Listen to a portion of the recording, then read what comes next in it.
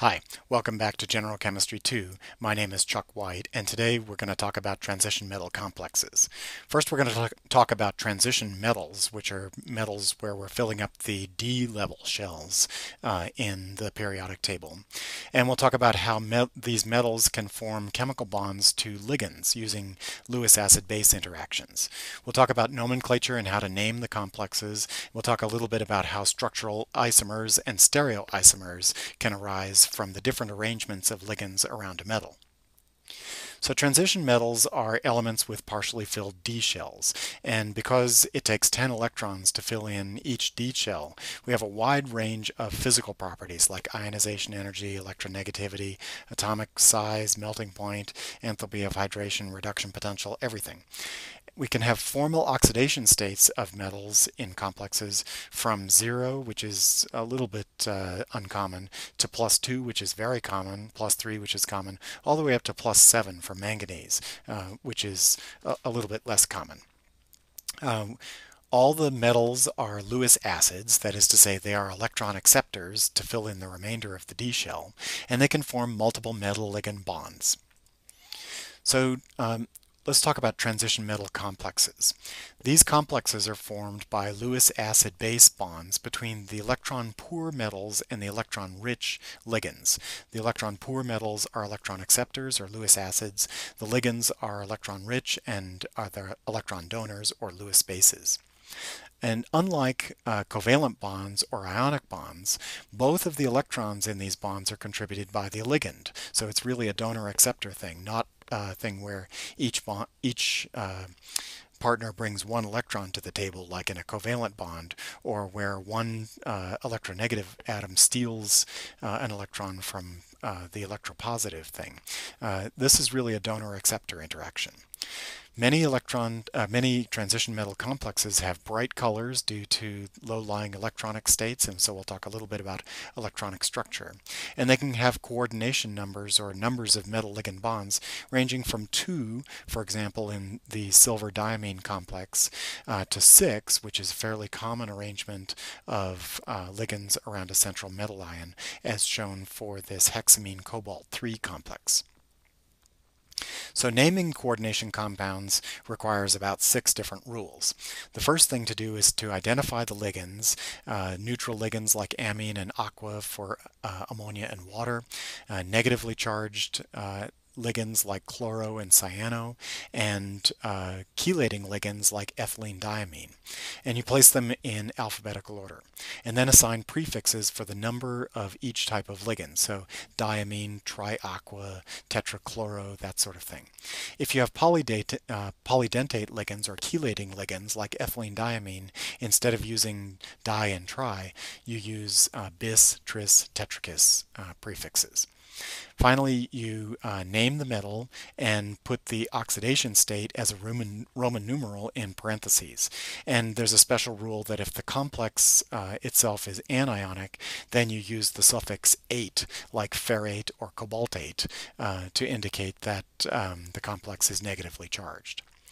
You write the name of the complex and by listing the ligands first, followed by the metal. But just to make things more complicated, when writing the formula of the complex, you write the metal first, followed by the ligands. And then you name the entire compound by writing it as 2 words. The cation goes first and the anion goes last. And it doesn't matter whether the complex is cationic or anionic. You always put the cation first. So let's take a look at a couple of examples. This compound is called penta-aqua chlorochromium 3 chloride. Notice that in this case the complex is positively charged, and so you require chloride counterions, and you write penta-aqua because there are 5 water molecules as ligands, and chloro because there's only one chlorine atom or chloride ion as a ligand. Then you use chromium 3 to indicate the oxidation state of the chromium, and just chloride as the counterion.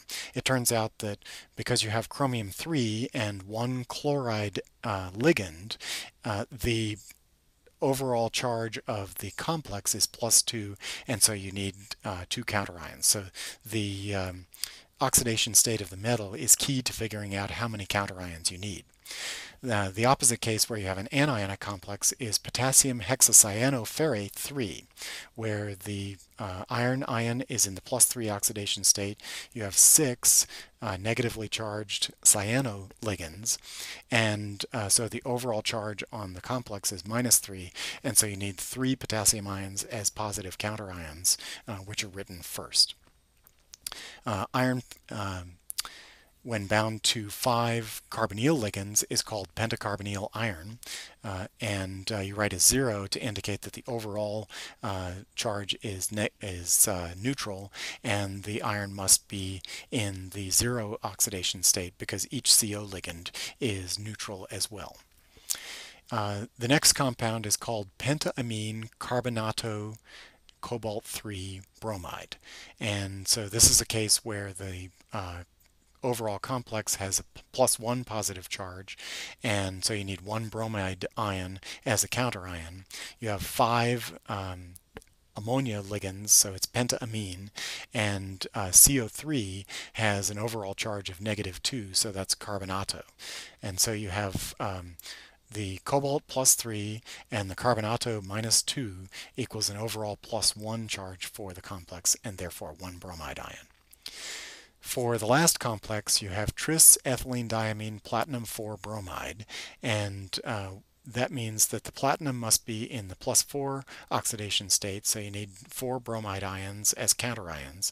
The ethylene diamine ligands are bidentate, so each one binds to 2 different sites in the platinum on the platinum metal, but you have 3 of them. And because they're polydentate ligands, you use the word tris to indicate the 3 ligands for the 6 binding sites.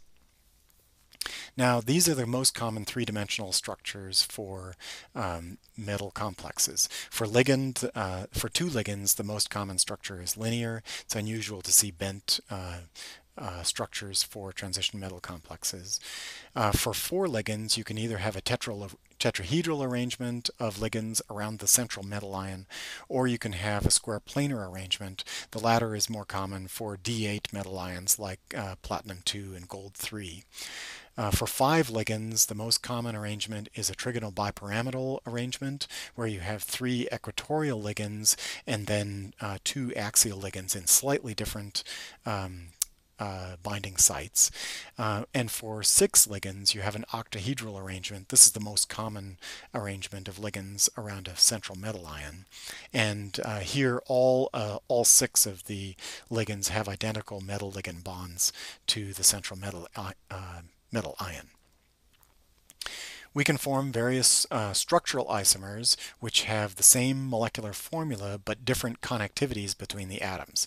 There are basically 2 ways of doing this. One is a coordination isomer where a ligand exchanges with a counterion, so a cobalt chloride can become a cobalt bromide where the chloride is now the counterion, or a linkage isomer where the metal can bind to a different site on the ligand. There are several different types of ligands that can bind one of 2 ways. This one, if you bind the metal to the nitrogen end of this ligand, it's called thiocyanato. If you bind the metal to the sulfur end of the ligand, it's called isothiocyaнаto. So those 2 are just the same things, but with the ligand flipped head to tails.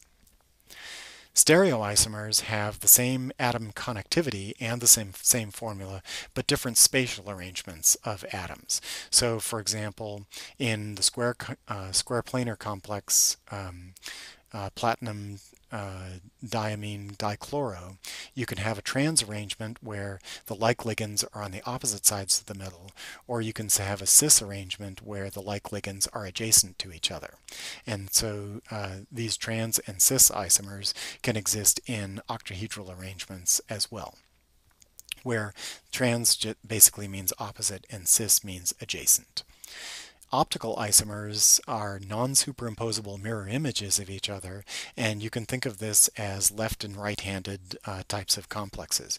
Your left and right hand are functionally similar and the connectivities are the same.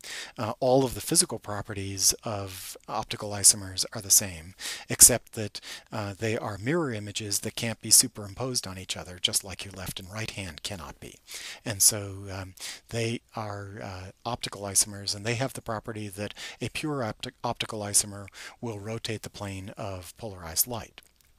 Next time we'll talk about the electronic structure of transition metal complexes, the simple crystal field theory, and the more complicated ligand field theory. We'll see you then.